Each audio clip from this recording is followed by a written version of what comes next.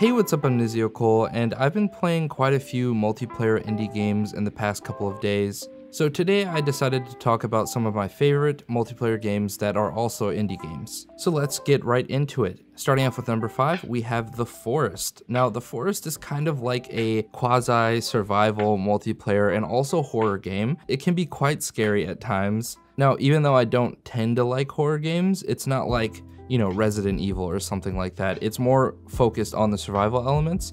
And speaking of the survival elements, I feel like all of the survival mechanics really add to the game. They don't really feel like they were just like slapped on at the end of the development of the game and don't really add anything. Some elements like the hunger and the thirst feel a lot more realistic. It feels like if you were actually on a deserted island with cannibals. It feels less like I'm just filling up a bar and more like, oh crap, I'm hungry or I'm thirsty and I need to actually get food. On top of that, there's an actual story to the game, which is pretty cool. I do recommend that you play it. I'm not gonna say anything about the story. At number 4, we have Amongus. Now, ignoring all the memes, Amongus was very fun and still is very fun. I still play it from time to time. I would say the peak of me playing Amongus was definitely in 2020 when the game kind of blew up.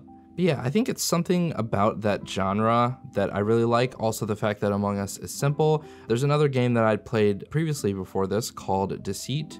It's pretty similar to Among Us, but it's an actual 3D game, and it's, I would say, a little bit scarier in some sense. Among Us is like the cartoon version of it, but it's also very fun. And also what I love about Among Us is you don't really have to have any previous knowledge about the mechanics.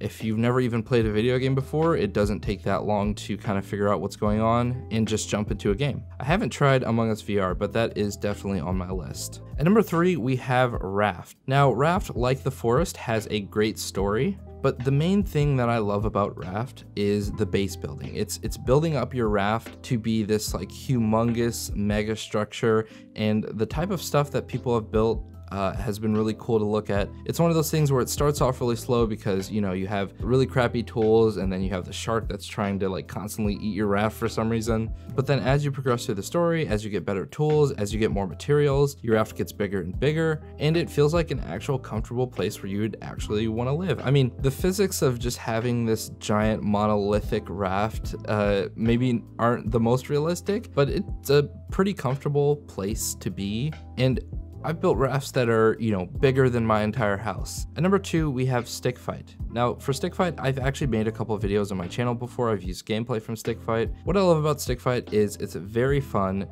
very simple, and it has great physics. It has a very good weapon variety and map variety. I don't really feel like the game is lacking anything. It feels complete. You know, you can hop on with 2 friends or 4 friends, and it's just overall a very good time. Now at number 1, we have Garry's Mod. Now Garry's Mod is a classic game. It's been out for, I believe, 18 years, and it is one of the best sold and most popular games on Steam. Gmod is, I would say, my favorite sandbox game besides Minecraft, but basically all of the props from the source engine are available for you to spawn, plus things that other people create from the workshop. Gmod probably has the most vibrant Steam workshop out of any game on Steam. And I love how you could just basically do anything. I mean, with me and my friends, it mostly amounts to just playing around and spawning nukes and, you know, things of that nature. But there's other game modes. There's like Trouble in Terrorist Town and Prop Hunt. I'm pretty sure, don't quote me on this, but I'm pretty sure this is where Prop Hunt originates from. Now, if the multiplayer system still relied on Hamachi like it did years ago, this would probably be in my number 4 position, but they fixed it and now you can just connect through Steam like normal. And yeah, I love Gmod. It's just as much fun now as it was when I bought it in 2016. It was actually the first game that I bought when I first got my PC. So yeah, out of any of these games, Gmod is definitely the one that I recommend the most. If you have a couple friends, I think it's only like $10 on Steam. And of course, I'll have the links to all of these games in the description if you want to go check them out. So let me know what you thought of my list. Let me know what your favorite multiplayer indie games are down in the comment section below. And I hope you all enjoyed this video, and I'll see you all in the next video. Peace.